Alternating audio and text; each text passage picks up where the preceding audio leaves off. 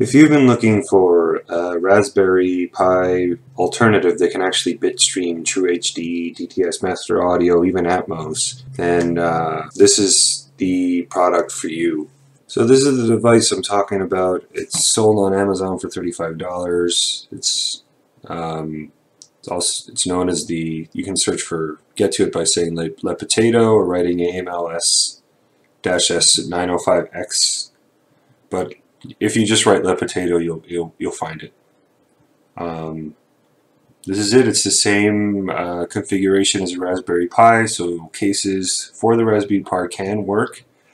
I recommend, I had to buy a specific case to get it to work because yes, the ports are the same, but the chip layout is different, and some of the pins are different. So if you buy any old case, it's not going to work. So you need to buy a case for the Raspberry Pi that's mostly open within the PCB itself. I can show you the one I bought. This case works 100%. It's the NOK case for Raspberry Pi 3, and it works. I've bought 2 of these and they work fine. So if you want a case for your Le Potato, then this is perfect, and it's only $7, and you can get it in 3 different colors. You're also going to need a micro SD power supply. This is one that's rated for a Raspberry Pi 3B with 3B Plus, which should work fine. You can also probably just use one lying around the house, and if you run into power issues, then you might need to upgrade, but this one works fine. You also need a micro SD card, like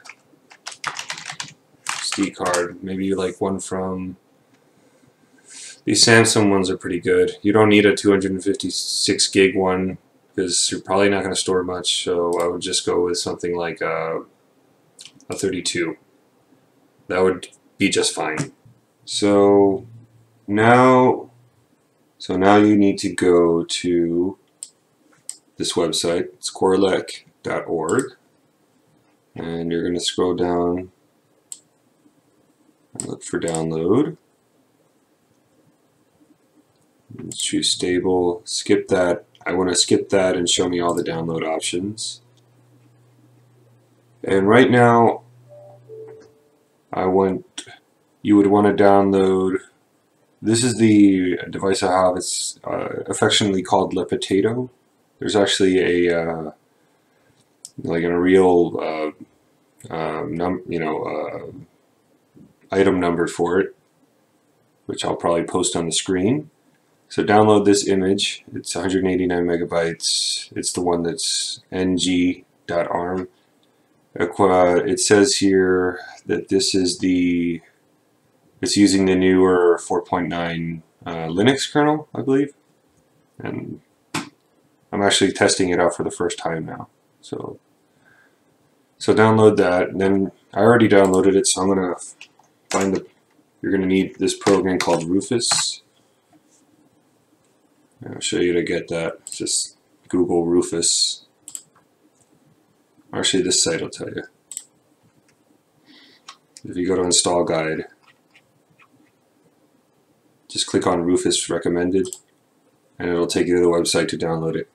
And since I already have it, I'm going to go ahead and start installing. So let me find. So this is the image. It's in my downloads. It's the last thing I downloaded. So open, and it already pre-selected drive S, which is my SD card. So I'm going to hit start. It's warning you that all the data will be wiped, but it's already formatted anyway. So it's writing the image, and that's it. Now all you have to do is insert the SD card. Well, actually, there's one more thing that needs to be done. Okay, so now you need to navigate to the file system on your SD card, which is, for my case, it's this drive S, which is only 511 megabytes big. Double click on it and look for the device trees folder, and then you're going to find the Le Potato 2G one, not the 1G, 2G. Because it has 2 gigabytes of RAM. And you're going to copy this file to the root of the file system. So go back here, double click, and just throw this in here. and then we're just going to rename it dtb.image, and it's going to ask you if you want to change the file name extension. You say yes. So in this case, just get rid of the one that's here. If there's already a DTB image file, just delete that one. And then you're going to rename. We'll try this again.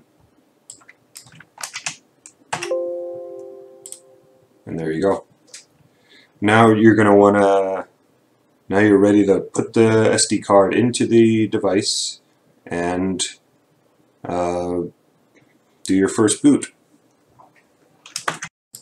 So I just plugged in the Le Potato into my system, and it's about to reboot and do all of its installation things that it needs to do. Here's some relaxing smooth jazz to make the time go a little faster. When you first boot in for the first time, you're going to get these pop-ups. It's going to ask you a few questions about language. Which English I selected. You can name it. I left it CoreELEC, which is a default. It's wired connection already. I needed to double check that Samba or SMB is selected, which is good if you're streaming videos from a network. You're going to need that. Okay, so I just finished installing CoreELEC. And I'm just going to kind of clean up all these main menu items a bit. Just go to Interface, Configure Skin, Main Menu Items, and I'm going to shut off music videos, TV. I don't have a live TV thing set up here, radio. I don't know, it's going to say pictures, I don't do that. Videos stay. With games, I don't load games. Favorites, I usually don't use that. Weather, I don't use that either. And then you can change the color. I usually kind of like this concrete. Or also, I apologize for the. I just got this capture card, and I didn't know the video quality would be so bad. Yeah, there we go. And it looks a lot cleaner. You just got what you need. Now you just got to go in and scan all your movies. And now I'm going to give an overview of CoreELEC's HDR tone mapping features, and I'll show you where you can change your audio pass-through settings, which is how you can bitstream audio, like True HD, Atmos, etc. So